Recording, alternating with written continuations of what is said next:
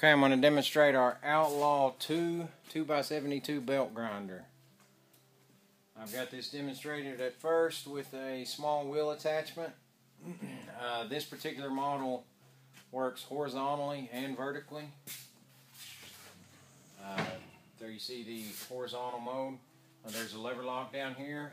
That can be locked if necessary. If you start to get a little vibration, you can lock that lever down. Typically, I never lock it. It's a real rigid unit. Everything is a fully welded chassis, so typically there's very little vibration. Using a KVAC variable frequency drive running a 1.5 horsepower motor on this particular model. This is operating on 110 volts of electricity. When we go to the 2 horsepower and up models, of course, then we need 220 volts. I'm going to go ahead and give this a spin. There you can see it, it's a slow speed up to a higher speed.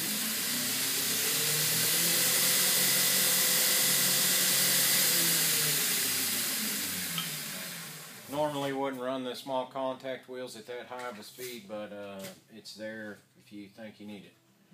I will work again in the horizontal mode with the tool rest.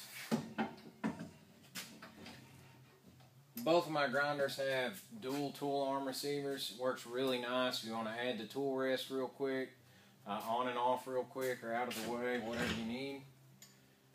The table features a V-groove on one side and a more of a rectangular notch on the other side. Of course, the V-groove will work really good with the small contact wheels in this position. You can angle it, have whatever you need to do, square it up, is what guys typically use on with the small wheel, in or out. I'll go ahead and get that out of the way. Talk a little more about my small wheel attachment. This is all built in-house, a little different design than most of the other ones you see.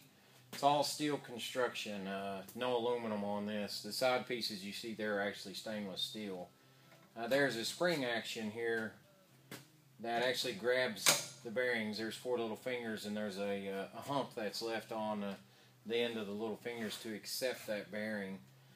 This works really good. There's no pocket that's machined in there to collect that grease and gunk that leaks out of the bearings, along with all the grinder dust and all that stuff. Stays really clean, works really good. The sides are also spring loaded, so if you get a set of rollers that don't hold a very tight tolerance, this attachment will accept those sloppy wheels as well.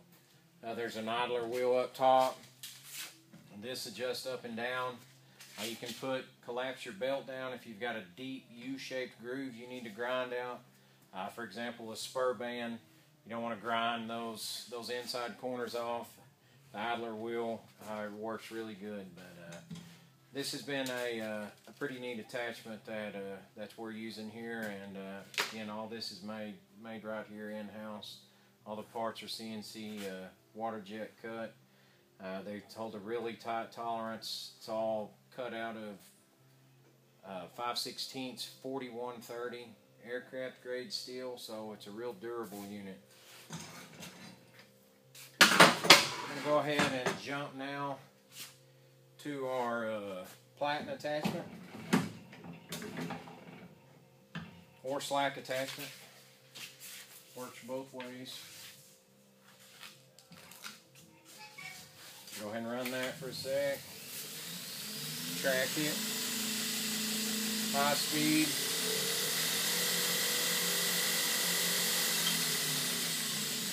This comes with a back on it.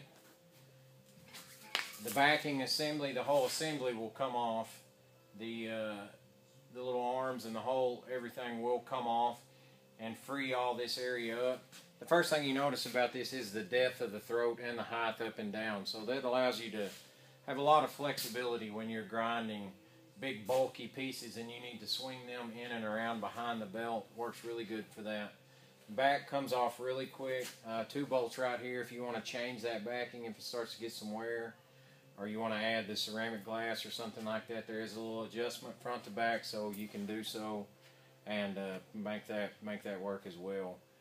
Again, this back will come off if you wanted to throw a J-flex belt on there, do some slack grinding, deburring, round some edges or something like that. Works really good for that. There is an adjustment right here, so you can adjust that tilt there if you wanted to kick it up or kick it down, whatever you needed to do. If you had something that was more comfortable for you, that adjustment is there as well.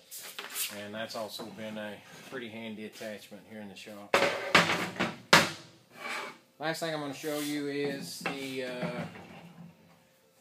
just a standard 10-inch contact wheel.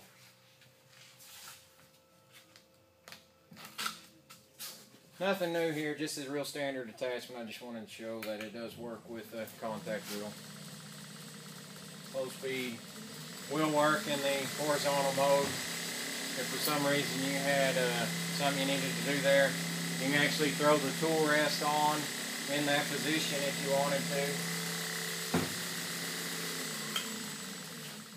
And one thing I didn't show, the tool rest does work well with the platen attachment, of course. Go ahead and go back to that. Both my grinders feature dual tool arm receivers. Makes it really easy to add the tool rest. Put that around to the rectangular notch. I can slide it up there however, up or down, tilted, straight, flat, whatever. And that's the Outlaw 2 belt grinder. This is the tilting version. I do offer it in the Outlaw 1 is just a rigid unit. It doesn't have a tilt. I offer it with a standard 2 horsepower, just an imported motor. If you were wanting to save a little money or you just needed a grinder to run a contact wheel or something like that, it's a pretty slick unit too. Anyways, all this can be checked out on my website, outlawwaterjetdesign.com. It's not up right now, but it will be in a few days. Thanks for watching.